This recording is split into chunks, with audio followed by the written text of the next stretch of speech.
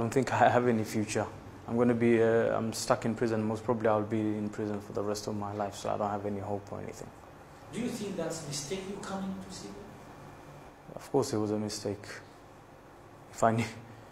If I knew how the people were, the people actually sold out all the muhajir, all the foreigners, they were sold out. Foreigners, they came to help them.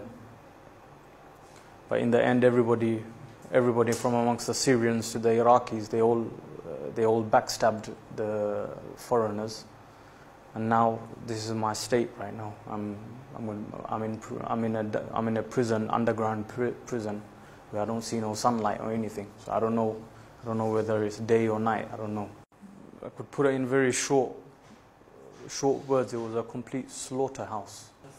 I wasn't a fighter. I wasn't working for I haven't been working. If in terms of fighting or anything like that, I wasn't fighting. Last thing I was working in is called khadamat. Yes, public services. Last thing I was doing was just digging graves and burying people. There's always been public service. It's just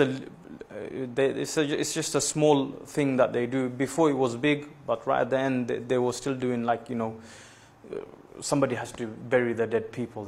Who's going to do them? There's dead bodies everywhere. You have to bury them. So I was doing that the last